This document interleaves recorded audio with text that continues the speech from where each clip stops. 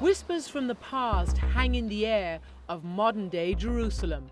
Yet no matter how hard you listen, the truth behind so many of these biblical stories that took place here remains so captivatingly elusive. In part because so many answers may be buried underneath what today is a living, breathing city.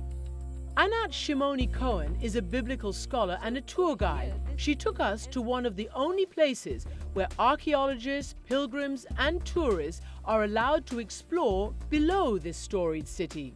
It's notoriously difficult to dig under the old city of Jerusalem. It's very difficult because it's very sensitive. We are talking about holy places of the three main monotheistic religions. It's so politically charged. It's so politically charged.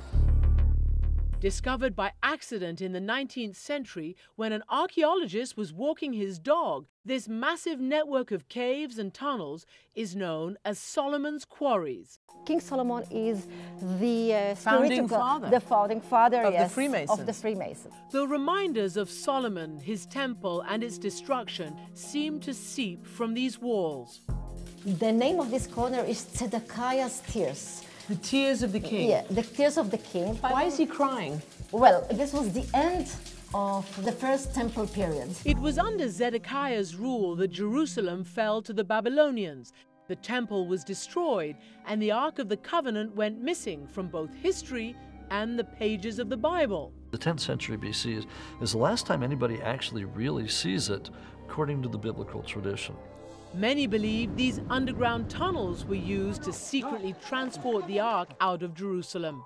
And when the Babylonian troops took inventory of the treasures they had plundered, something was missing. Now, there are other stories that maybe somebody spirited the Ark out of the city just ahead of the destruction. Are people trying to be detectives? Are they trying to uncover something? Well, some people prefer to leave it as it is. And some people I know that still look and wants to find the Ark of the Covenant. I don't know if somebody will find it, and I don't know what's remain after more than 2,500 years.